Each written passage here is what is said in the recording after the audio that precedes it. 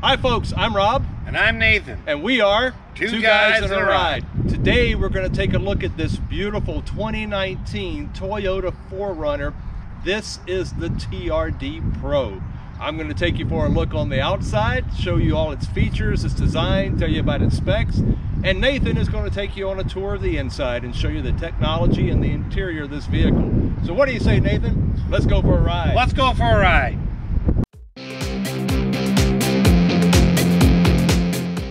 We'd like to thank our friends at Heinz Toyota of Mankato for loaning us this beautiful 4Runner.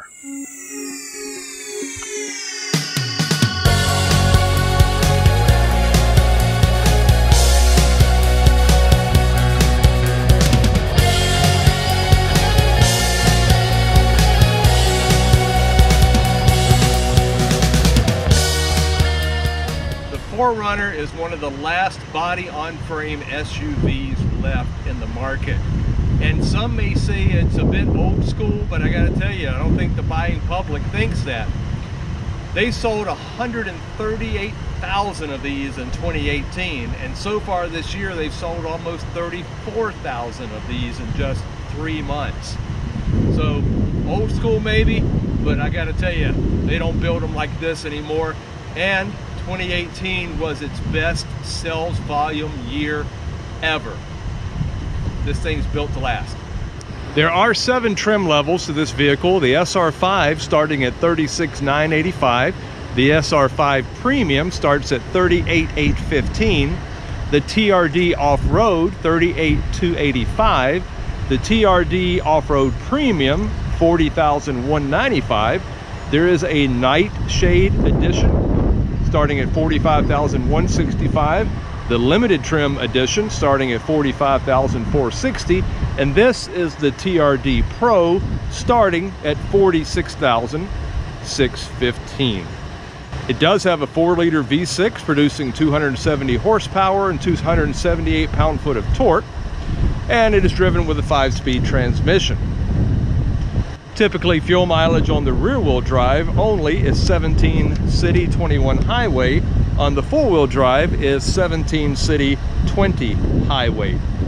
Now, again, we talked about how this is kind of old school. Well, with that old school, you get that body on frame and you get the safety and technology of old school, which gives you a 4-star overall rating from the Traffic and Safety Administration. This vehicle is equipped with skid plates, and I'll try to get up underneath to maybe get a shot. Let's see, there we go. TRD written on the skid plate, you can see that. It does have other skid plates as well. We talked about the hood scoop up there. Let me get back over here to the sunny side. You can get 17 to 20 inch wheels, and these are the big Grappler off-road, and they are 265/70 R17 rubber. And I want to get in here and show you as well, if we can. It is the Fox shocks on the front and TRD tuned front springs. It is double wishbone front and multi-link rear suspension. 4-wheel disc brakes and ABS are standard. Do get the tinted windows. You get a black roof rack. Now on the back end, the rear brake lights and tail lights are LED. Turn signal and reverse lights are incandescent. And also the high mount third stoplight is LED.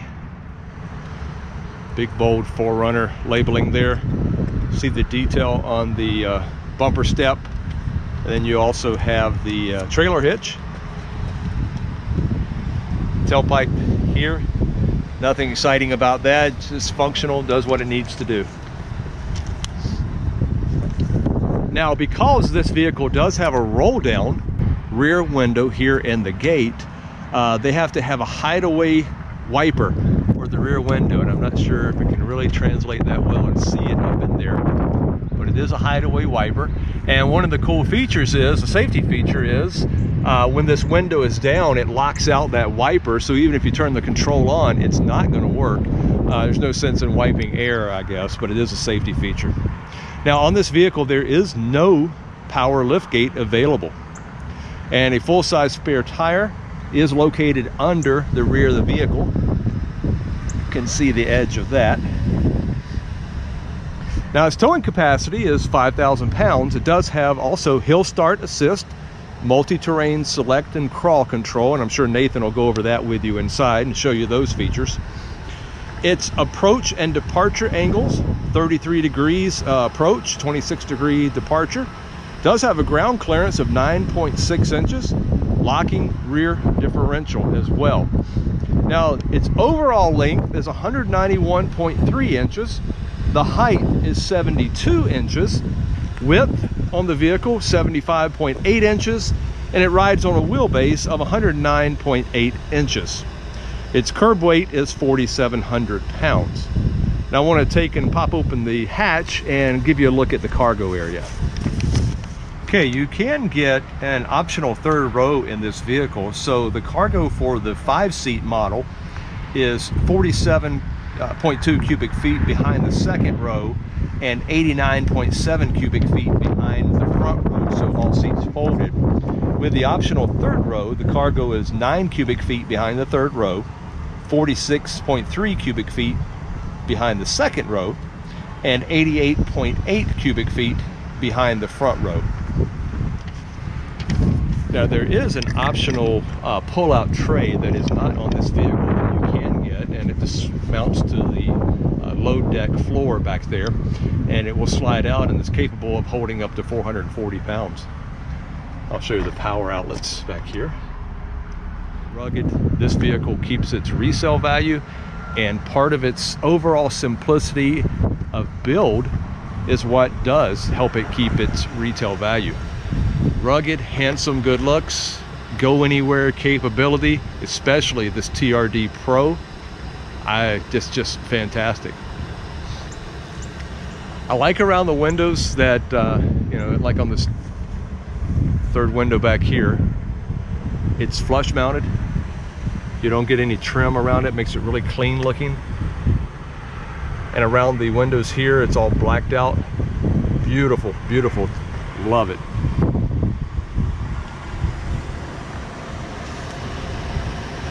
Like the wheel fairings.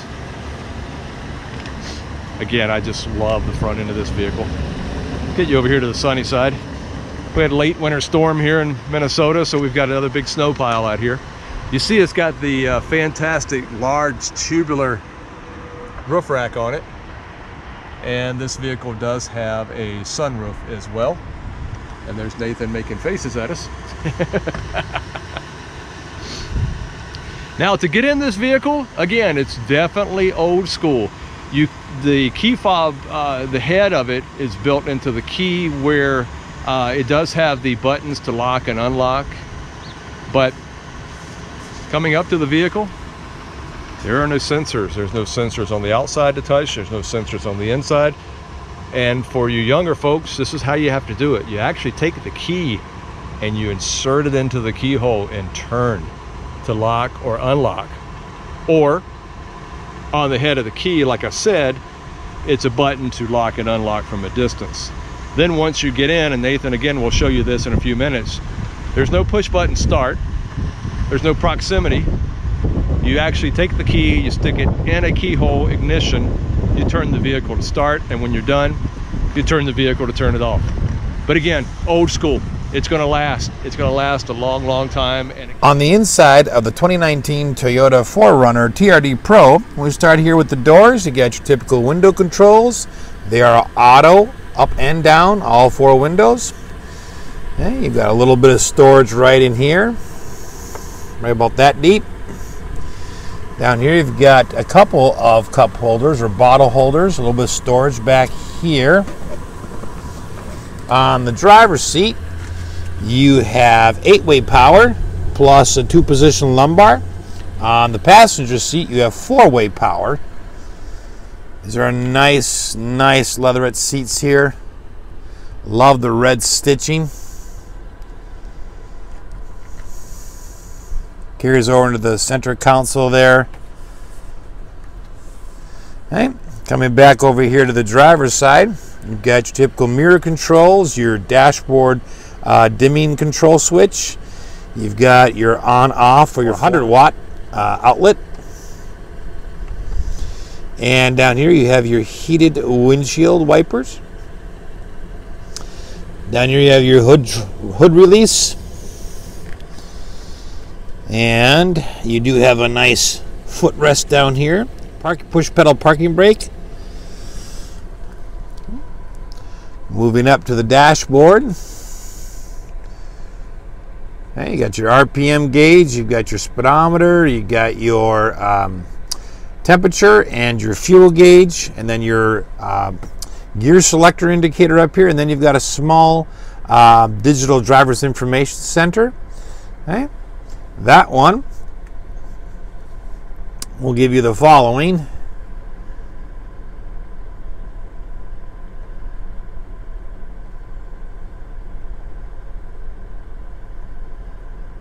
And then we're back to here. Okay, on the steering wheel, over on the left here, you've got stereo controls. You've got a press and hold to mute, or you can just click it to change modes, and a back button. Over here, you've got your phone buttons and your voice recognition button here. This button here will access Siri on your phone if you have an iPhone, if you push and hold. Okay, and that of course is a hang up button. And then the display button here is what I was clicking to go through all the stuff in the driver's information center. All right, moving on over here to the center. You've got a clock. You got a nice, easy to use manual hour minute reset there. And you have your vent controls and a nice big hazard button right in the middle. So here we have a 6.1 inch screen, 8 speakers, and very easy to use. You have your audio button here, which is the screen we're on.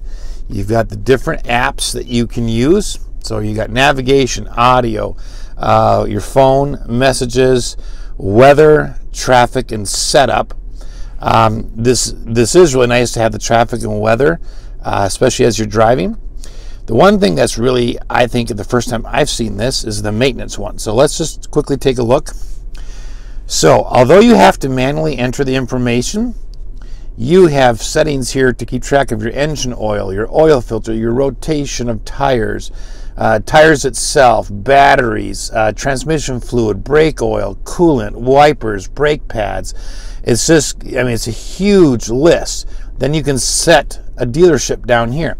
So just to show you, if I go to engine oil, okay, you would have to manually enter when you change the oil and the distance you want to go, and then this will automatically recalculate how much time is remaining or miles are remaining. But what a menu. And then there's a reminder thing that you can turn on or off. So the most thorough maintenance thing I think I've ever seen. Okay. Moving on here, we've got your manual seek buttons and track buttons. You got a manual tuning button here. You got manual power and volume over here. Down here, you have a single climate zone control. You got your mode settings here. You've got recirculatory here. You've got your fan speed here and your temperature setting over here. All very nice big buttons. They've got grips on the edges, so they're very easy to hold. Even with gloves, they'd be very easy. Okay, you got your rear window defogger along with your outside mirror defoggers. Moving on down here, you do have your USB plug-in for your phone or a 3.5mm jack for a audio plug-in. You do have a 12-volt outlet right here. You have a small cubby here and another little bit larger one down here. Down here you've got a single cup holder up here, and then back here you've got another single cup holder. And then down here is like a storage tray. And what I discovered earlier when I was using my phone was I have a fairly large phone, and if I don't have a cup in here and I just use the front one, my phone goes right, they've cut a channel right in here, which is really neat. So my phone sticks out about here, but it lays in nice and comfortable. Okay, on the shift knob right here, right before it, you've got like another little coin tray or something, a little storage area there. Okay, you got your Call this a jog stick. There's other terminology for it, but you have to push it over and then it kind of walks down. And then you do have a sport mode where you just push the gear lever over, which is, I'm already in, that's drive, that's sport. Then you can manually go back and forth and shift. Those gears do show up on your dashboard when you do that. Okay. Back here you do have the awesome feature that is the rear window switch. The rear window goes completely up and down.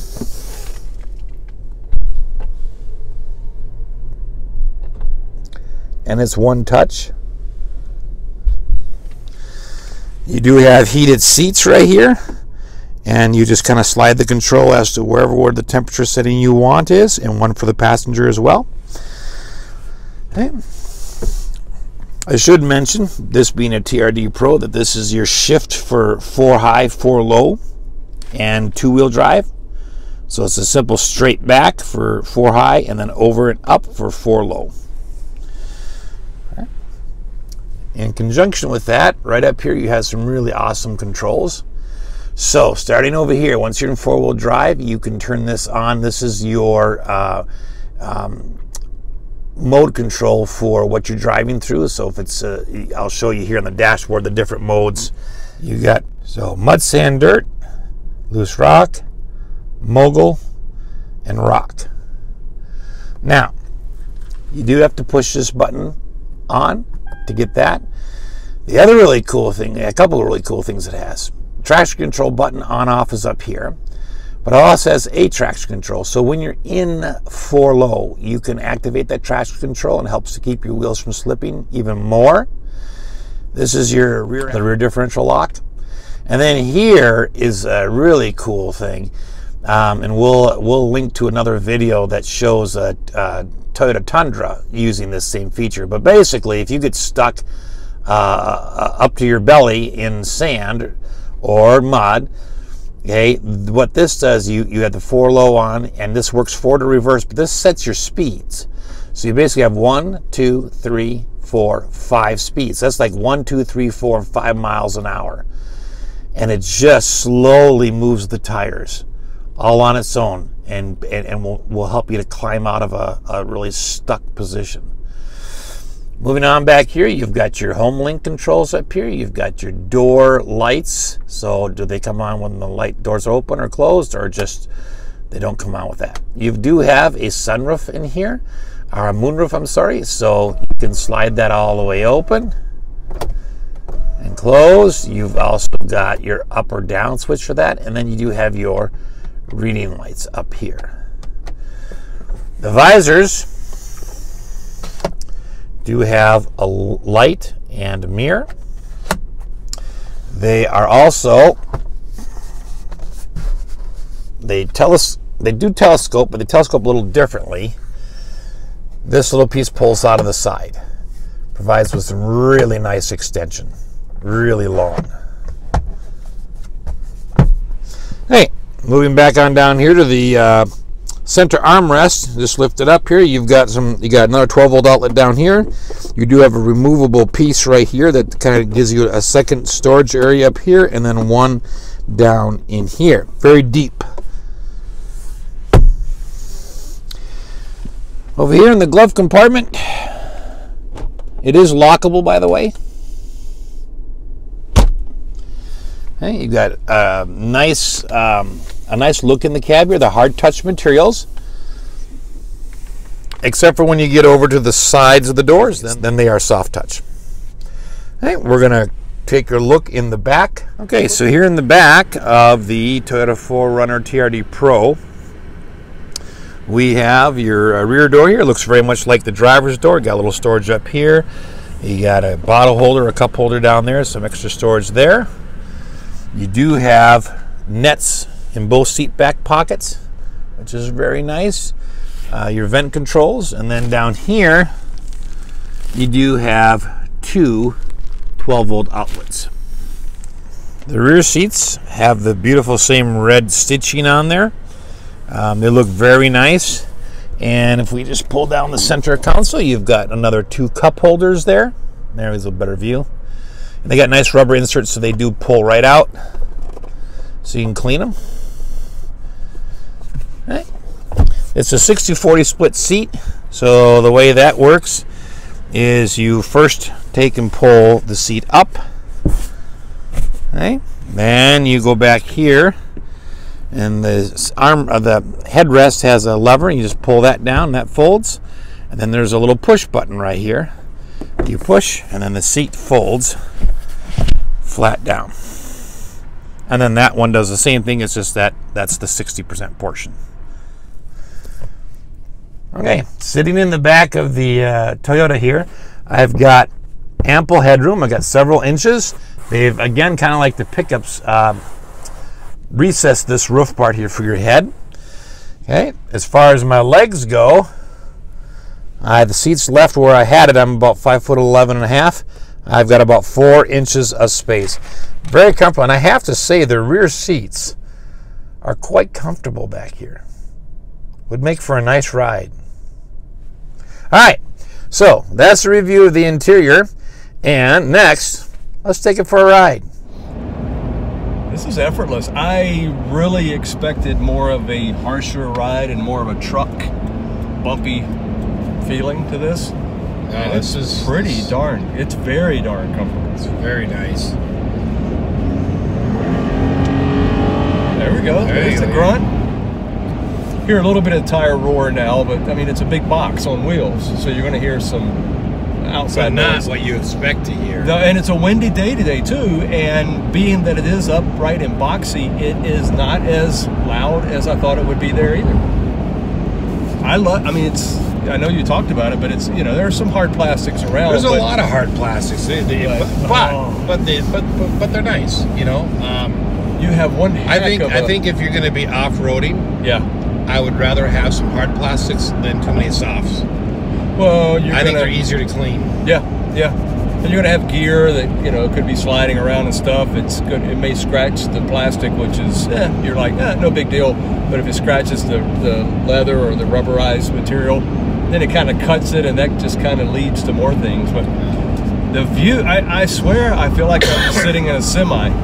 The way I was going to say the same thing. I didn't use the word, but you really sit out. How are you going to say the same thing? If I you was use when those we words? pulled apart. I said I feel like I feel in a semi, but I'm not going to say that. Oh, okay. I'm going to say I just feel like I'm sitting really up, you know, up high. But you do. You have a commanding view. Yep. There's a slight bulge in the hood in the front. I like that power dome hood. But it doesn't... it's a non-functioning power dome. Right, but it doesn't block your view because it's right in the center and you can still see the corners. Still see on the sides. Yeah.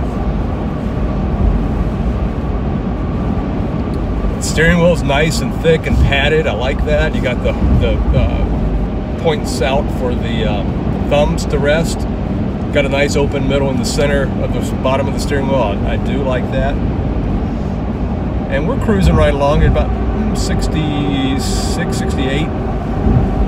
And it's comfortable. Yeah, it's very comfortable. A lot of leg room. Yeah, oh yeah. I got probably about 6 inches from my knees to the dashboard. And are you? And that leaves plenty of room for the people in back. Are you all the way back in your seat or not? No. No. Oh, okay. No. Oh, yeah. But so you're comfortable where you're at in your seat? No, I've got like another. Okay, so now I have like a foot. Oh my gosh! Yeah, you do. Between my knees and yeah, that's like too far. And you still got lots of room in the back. I feel like I'm sitting in the back, but I'm in the front. Right. Oh boy! And even you feel that even over these bumps and it's a very muted feeling. Muted. All right. And so here we go. I'm gonna do it back even further. Oh boy! Wow! Oh my gosh! Does it ever? No, it goes way back. I have my legs straight out now. I have them straight out. I've gone that far back. So yeah, I mean, holy cow! You don't even need that much room. You could get a 9-footer in here. Some of these NBA players could fit in this vehicle very comfortably. I'm pretty sure. Lots of headroom yet, and you got all that leg room. You know, I like that you know, those 270 horses are, I think, just enough. If you know, I got just enough to feel like you're getting up and going. Right. It's not a putz, that's for sure. No.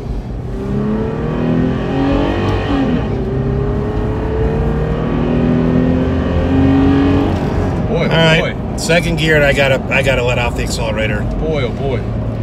Are you all the way up now? Fifth? Now I'm in go. fifth, but that was just second gear. I had to let off. I was getting close to going over the speed limit. Wow. So I like it. But that's fun. I like it. You got big long windows, and they're big square windows, mm-hmm. and I like that because I was just looking on the back as well. So if you're sitting in the back, you don't feel like you're in a cavern. You've got just as much light and just as much visibility as you do up front. And I like the windshield. It looks from the inside, it looks like it's a big rectangular flat windshield like another off-road brand has. So it kind of reminds me of that, but it gives you such a field of vision that it's phenomenal. Yeah, it does. It's really good vision. A lot of light, a lot of good sight lines in here. That's called the sunlight, Rob. But the sight lines are important if you're off-roading because you want to see where the trees are, you want to see where the rocks are. You don't want to see the cliff. Yeah, you do. You don't want to go over it. You want to see it before you get to it. Am I there yet? Am I there yet? Right. Oop, too far. If you didn't see it in the video, this truck is black, but there's a blue metallic flake in it that's beautiful. But if you're new to our channel, make sure you subscribe and hit that little bell at the top. And you'll see in the bottom corner of our video, the lower right corner, there's a subscribe button. All you got to do while you're watching the video is just click on that button and subscribe. And then watch our other videos as well. But when you do click on that bell, you will get notifications of when we post new videos. And if you enjoyed what you saw here today, subscribe and like us, two guys in a ride. So, and also follow us on Facebook, Instagram, Twitter. Nathan, did you mention this, Nathan? I did not. We do have Tumblr as well, and Nathan writes on our blog there. Okay, so have you picked out your favorite thing? I have. Okay. I have. Is it the same as mine? Yes. Having no idea what his is. Me having no idea of yours, I'm pretty sure. All right, so my favorite thing on this vehicle is the crawl mode. Okay, so my favorite thing of this vehicle is the power rear window, and I'll give you a shot of that right now. There we are, and back up. I love it. I love it. Oh my gosh, I love this vehicle. Holy cow. I gotta honestly say, while Nathan was doing a tour of the inside, I was walking the lot, shopping all the other ones that are on the lot. It's a good thing you drove today, or we might trade my car in and drive home in one of these. That'd be okay. Oh boy. Did you bring your checkbook? I left mine at home in my car. You drove today, so I drove can today. I use yours? Oh, sure. Sure. What's 60,000? Right. No, 50,000. This one's what is this retail for? 47. 47 wow, and change. I got that. I got that in my wallet. You want that in ones or fives? Pennies. And he's one of these guys that knows everything with technology. I'm one of those that when I buy it, like I said, I forget by the time I get home.